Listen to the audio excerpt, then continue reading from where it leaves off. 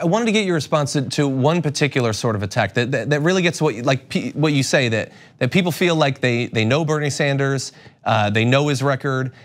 This new thing that I've heard very often is, yeah, he's got super high favorables, but the only reason is that he has never actually really been attacked. That him, his supporters, his positions, his past, they've never been critiqued. What do you make of that sort of narrative? Give me a break. He ran in 2016. He's been vetted. You know, he went through this in 2016. He has been vetted. Again, it's just a cop-out. And every time the senator gains or this movement gains, those elitists who don't want to see the change because they don't need it to change, they benefit from things staying just the way that they are.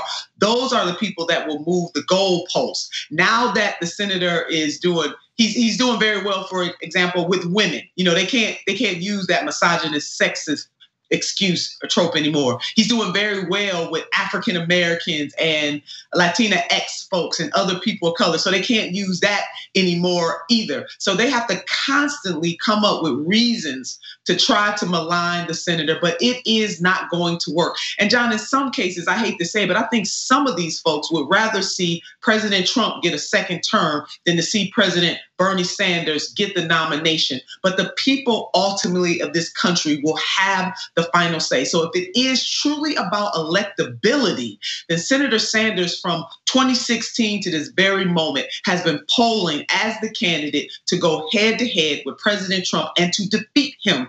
He is the progressive in this race, whereby President Trump can use the same talking points that he used in 2016. You know, he won, by example, 80 of the 88 counties in my home state because the trade deals that hurt the people in my state, states like Wisconsin, Pennsylvania, and Michigan. See, he can't use that against Senator Sanders because he stood up against those wars, starting with Vietnam, Iraq, you know, standing up against trade deals that took away job opportunities for the working class people of this nation. So he, you know, when you juxtaposition a liar against somebody that's honest, juxtaposition somebody who's a faux populist against somebody who is a true progressive and has all of the receipts because he has been on the streets decade after decade after decade, aligning himself and standing side by side with the very workers in this nation who need somebody to be a true champion. And when it comes to fundraising, John, we have data that really shows that Senator Sanders is outpacing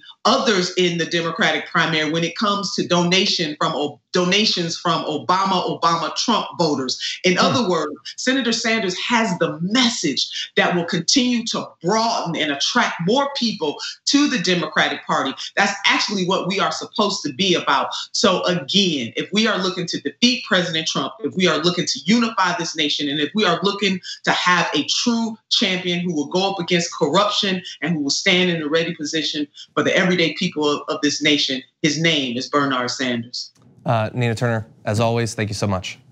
Thank you, John. And thank you all for independent TYT. Thank you, all your sisters and brothers in the independent media family. Thank you so much for giving the people of this country a different view and educating us and keeping it real at all times. Thank you. I really appreciate that.